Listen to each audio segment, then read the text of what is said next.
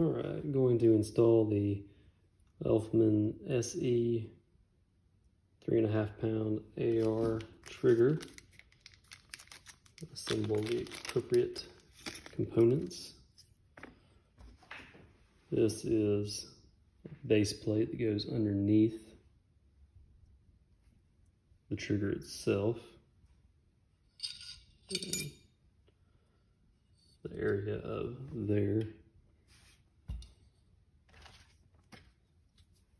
First thing you're going to do is screw out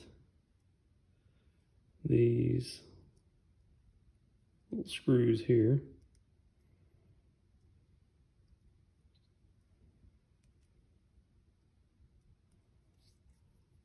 So it makes it easier to get to them this way.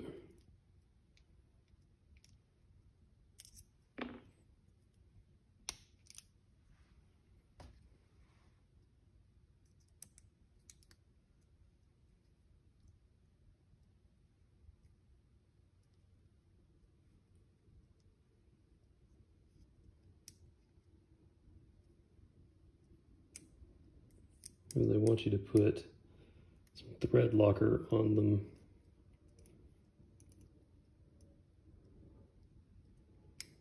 Be careful not to put too much because you don't want any getting in the actual trigger itself. Looks like this one already has it.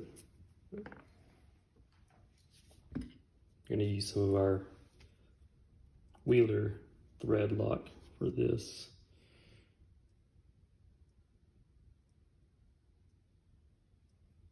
I'm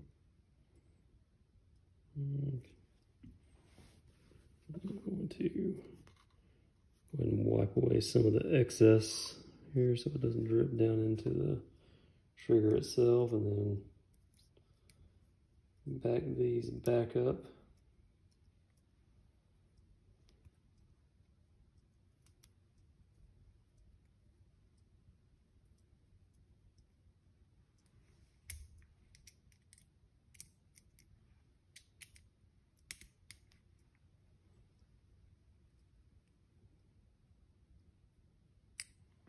And get the rest of that off the outside of the housing.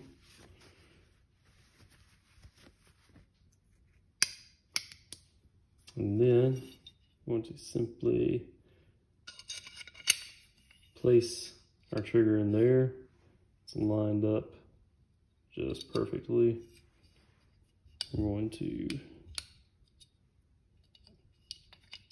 put, there we go, the trigger pin in. You see how easy that goes in. That's the reason for needing to then, see a little better, tighten down these set screws, because that's going to put the tension on the pins and not allow the trigger to come out, or the pins to come out. You can also use anti-walk pins.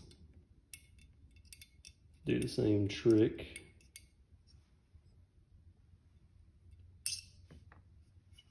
Let's snug this up a little bit.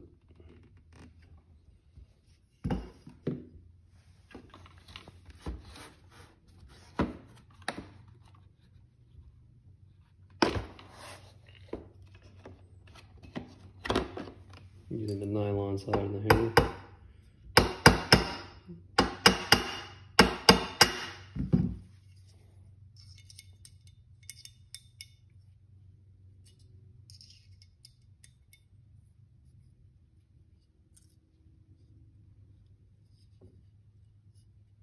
Because those pins are very loose if you don't have any tension on them whatsoever.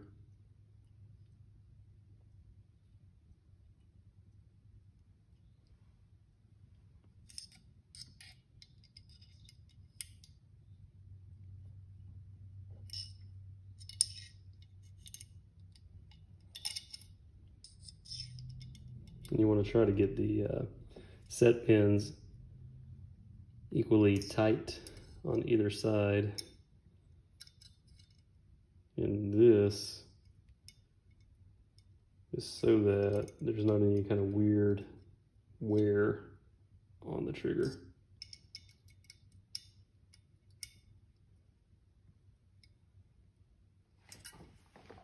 All right, there you go. Installed. Now we just have to finish the rest of this thing.